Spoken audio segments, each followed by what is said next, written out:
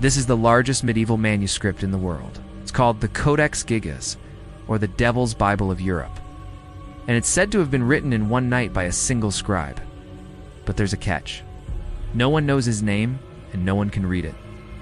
The Codex Gigas is a terrifying relic from a time when religion and human ambition were intertwined in strange ways.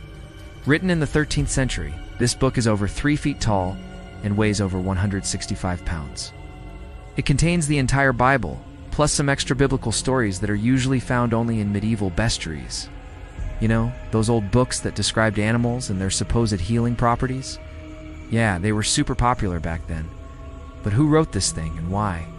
We don't know for sure, but rumors say that a scribe made a deal with the devil himself to write down all of humanity's sins in exchange for his soul. Well, that's a scary thought.